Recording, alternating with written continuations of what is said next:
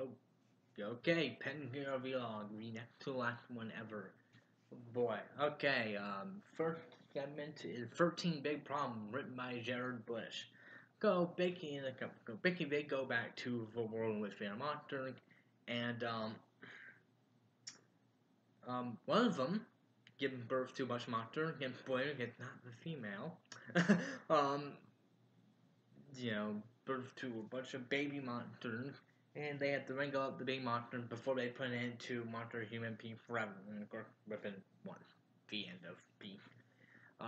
Meanwhile, Boone had not been doing so well in terms of his performance as a part-time lineman Perkin, which Philip kept mentioning on his report card and parent critical pointed at him. So Boone wants to try to be better and not be catch up. So I really don't have a lot to say about this one. It's pretty simple in a good way. It's pretty good. Not a lot. It's with equal element. I feel like we've done way too many of them again.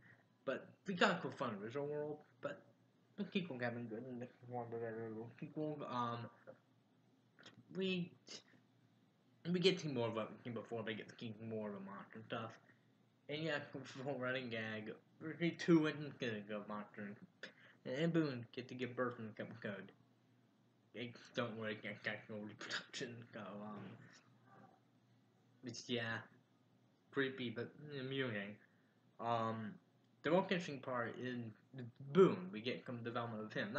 It's not even that deep, I would say, but good that we got some that actually worked.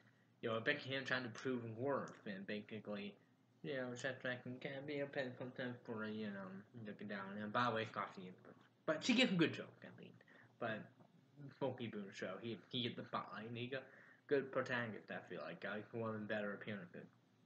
And parent, I believe I guess from my post to that the thing I did think about one more place should have been parent and had them playing him non-hero parent, but the code while we get more of them, they are not gone that deep into. We just know how they feel about Boone. They are also both voiced by the guy with the Boone, whose name gave me Adam something. Divine, Levine, I don't know what it was too. And it's pretty obvious. It's not one of those cases where go down, you can't tell. He can tell. They do a good job, but it's funny but weird. Speaking of funny, not get a ton of jokes, but the ones I do are funny. Looking good stuff with Rippen and Larry. Apparently, Larry was the person he inside got married to Madam Pregnant, and that's pretty funny. He was a big motive to Rippen and Larry. Being a Skunk weird part where he got Larry and died, but he didn't, which is a totally pointless part, but kind of a nice part too. Yeah. My favorite part would be kind of a joke with Matt Pregnant with my Ray Bamford. Really great. And of course the part with Boone actually young man to Game of Day. That was awesome. Um, Otherwise not a whole lot to like say nor analyze. They can come up, go fun monster stuff and Boone getting some more development that in a sort of typical way, but the way I would like to see and it's pretty simple. Like, the only blank I have is that Boom's gonna do relatively thick and a little cliche, but I think done control work not too big a deal. And you have Larry definitely weird. Otherwise, it's a pretty solid episode. You can call a good episode. Sometimes an episode just good. A lot okay. I feel like due to Boone development, it could have been better, but I feel like for what we got, it's pretty good. That we don't have for the episode. Nice to see Jared Bush actually do something. He's one of the creators. I guess Canvine Catcall Shock, he needs to do a little more.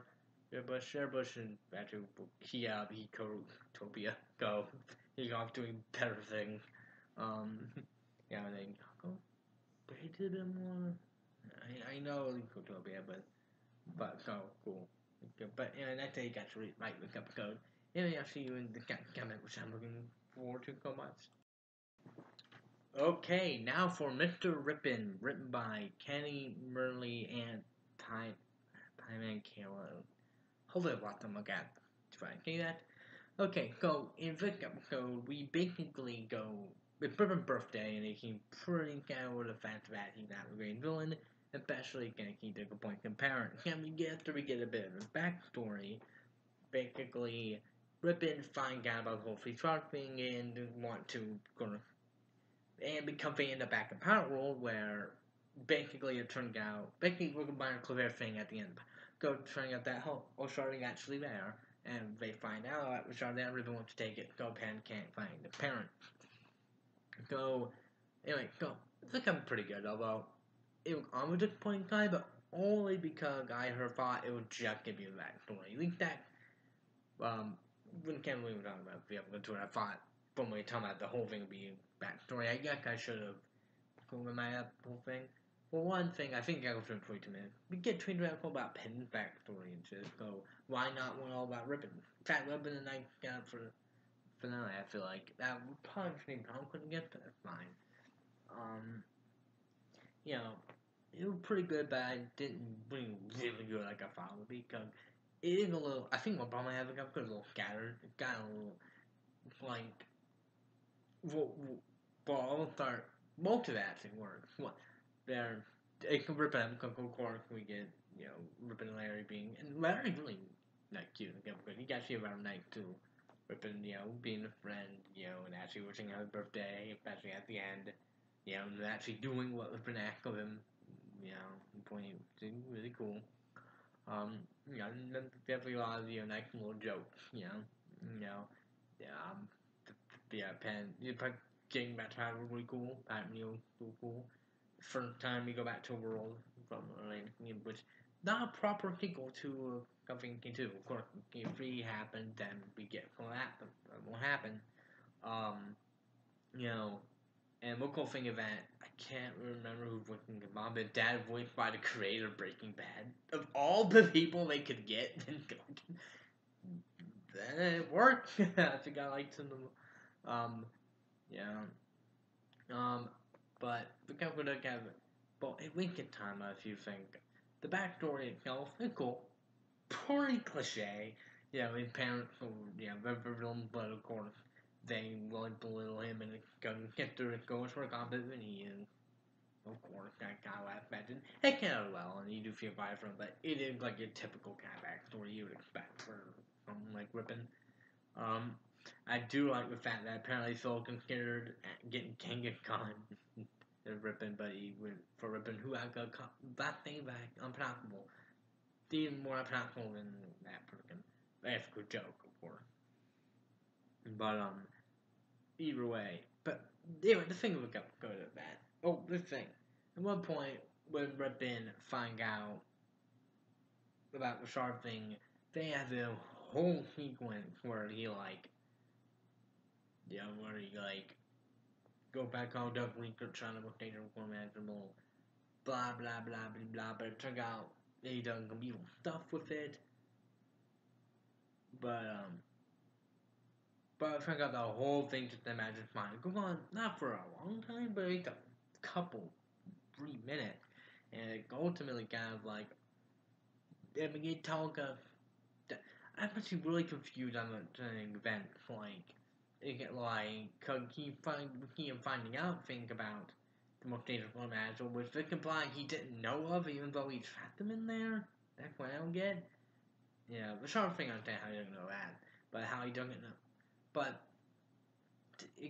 but then we have Bigfoot being an imagined bot. How much that came a flashback of him came learning about the most dangerous manageable, but how it's I'm really confused on how, like, of all the thing, how he know.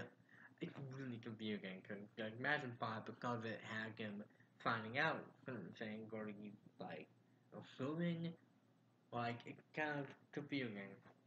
But, you take a deconstruct the episode, because there's not a whole lot of time left for it to happen, you know? I feel like the episode would be better off being all about Rippen backstory. You know, maybe the whole thing, and then you can have a little, like, fair thing. You know, but, you know, it's gonna work pretty well. You know, most of the individual parts definitely work well. With some good jokes, like dramatic moments, we find out Rippen, and it got a nice little ending. And yes, they do get that shard pretty easily. And Rippen definitely more into the, do evil stuff. So, and it's a nice little setup for the finale.